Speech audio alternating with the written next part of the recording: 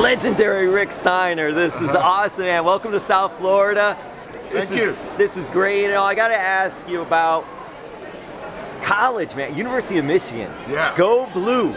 Good time. What time. was that like for you in making the decision? You were a standout amateur wrestler and making the decision, okay, I'm going to Michigan.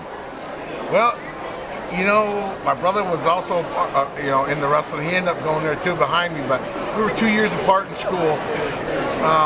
It was a great time. I always wanted to go there because Bo was there and the helmets. And being from Michigan, it was just the school I wanted. I had some recruiting trips, and Michigan just was the place I was going to be at. Sometimes I look back like, how the hell did I make that work? But it worked. I ended up going, and I had a great career there. I loved it there. I had the best 4 years of my life. Going to school there. I got a degree, ended up graduating, and I got a teaching certificate. And I taught school for a little while. Just wasn't making a lot of money. Went back to Michigan, ran some of the wrestling amateur camps, and while I was I went to a Bo Schembechler football kind of a inspiration thing that he put on for all the statewide football coaches. Well, George Animal Steele was there. He my coach at that time was Steve Frazier. Him and Steve Frazier were good friends. Steve Frazier was an Olympic champion. So we went over and talked to him. He said, hey, you ought to get in wrestling. I said, I ain't doing that. There ain't no way. Short story, I taught school for a couple more months, didn't make any money, called him up. We sent my resume to Vern Gagne, and here I am. That's an awesome story, because George Animal Steele was coaching football in Michigan. He was an English teacher. He would coach football, and then in the summer times he would wrestle for Vince. That's awesome. Oh my. So just small world.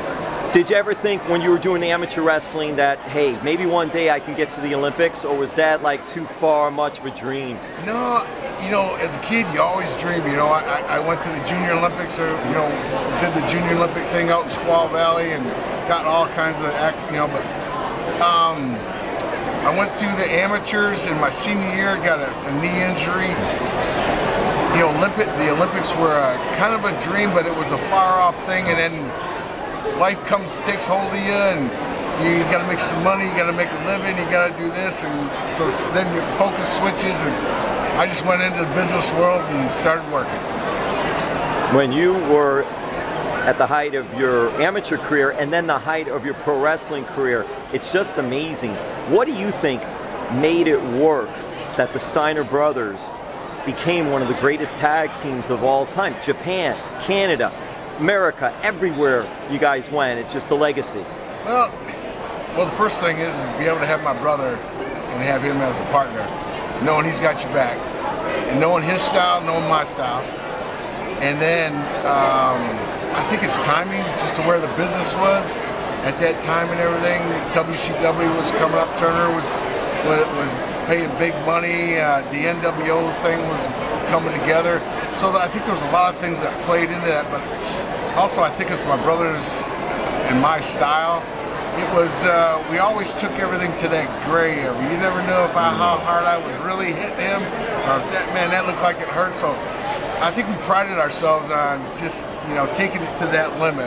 And then we were always trying to come up with new things to do, different crazy stuff to do, because in this business, I think the crazier, the wild you are, and out of control, I think the better off, and the more people remember you, and you just make a statement.